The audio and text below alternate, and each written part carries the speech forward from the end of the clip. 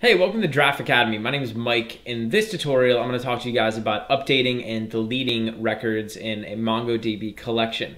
So one of the most important things we might want to do is, we already have information in the collection. We want to either update that information or we want to delete that information. So I'm going to show you guys how we can do that today. I'm actually just going to paste in some code, and this will kind of give us an idea of how we can update a record. So over here I have some code, and the way that we update a record is we can just say db.students.update1. And there's actually two of these functions. There's update one and then there's update many. First, we'll look at update one. So update one will update one record in the database. And the first thing we're going to put in here inside of these parentheses is we're going to put a curly bracket, a set of curly brackets. And this is going to be our filter. So just like we did in the last tutorial where we were finding specific records and we were using these different filters to do it, it's basically what we're going to do here. So over here I'm going to specify, some sort of filter that will, limit the records that I'm trying to get down to a specific amount. So over here I'm filtering the update one to anybody who has a biology major. Now if we come over here into the compass so we can kind of see the GUI here, I actually have two students who have biology as a major. So we have this guy down here and that guy up there. So this will kind of be interesting to illustrate how this works.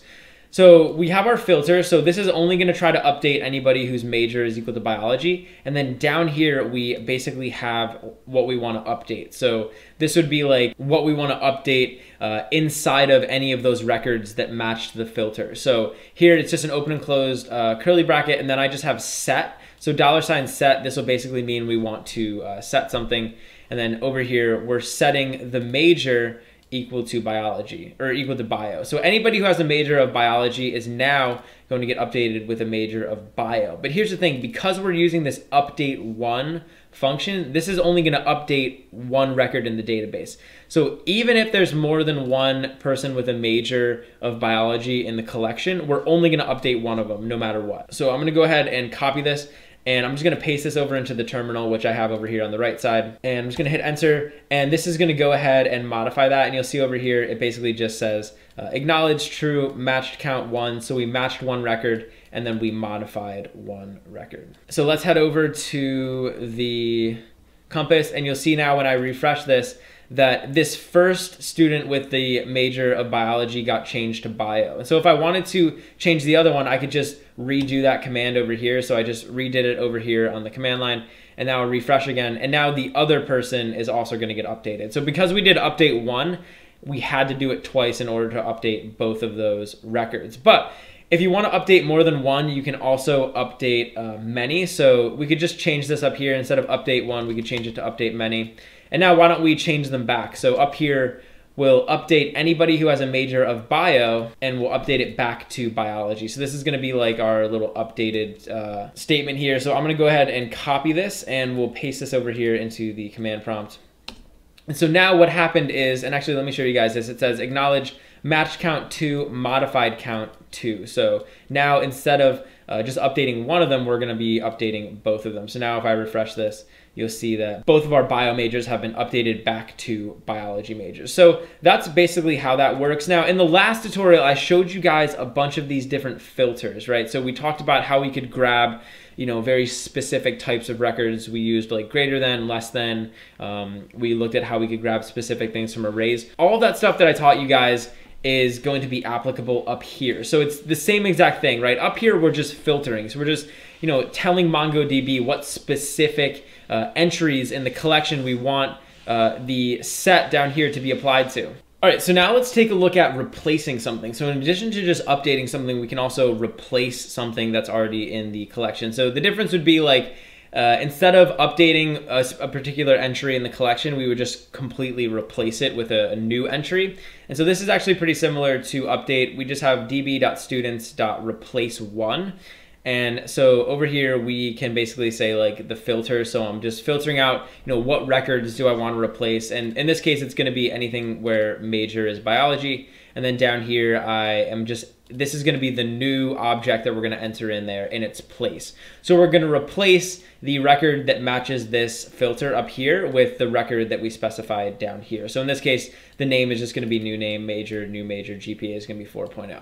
So let's copy this and we'll go ahead and place this guy over here into the command prompt. and I'll hit enter. And you'll notice over here, it's basically telling us that we modified it. So let's go back to here. And now you'll see that the entry that used to be a biology major, Jack, now has a new name and a new major, and his GPA is 4. So we effectively replaced that entry in the database. And that's, replacing versus updating. It's really, up to you which one you want to use, but they both pretty much work exactly the same. All right, so then in addition to updating and replacing, we can also delete something. So if you want to delete something, it's just db.collectionName, and then we can just say delete many. So delete many will delete, obviously, many records. And so if you want to delete every record in the collection, you can just put an empty open and closed curly bracket right there, and that'll just delete everything. You could also say delete many, and then you could specify like a condition. So I could say delete many over here. We could say GPA. So delete many where GPA is greater than or equal to 3.5. And now when I do this, what this is going to do is it's going to delete any records who have a GPA greater than or equal to 3.5. So let's take a look at this,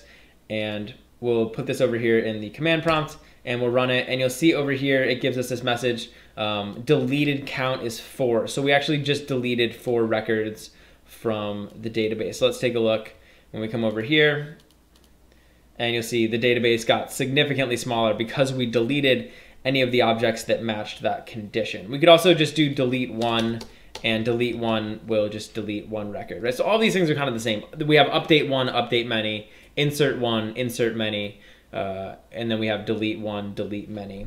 And then so delete 1, we could place another condition in here. So I could say like delete 1 and where major is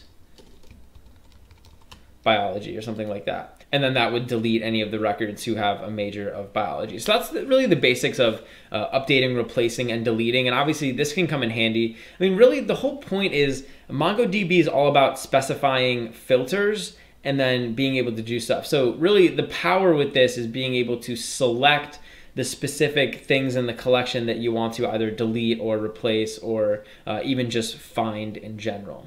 Hey, thanks for watching. If you enjoyed the video, please leave a like and subscribe to Draft Academy to be the first to know when we release new content.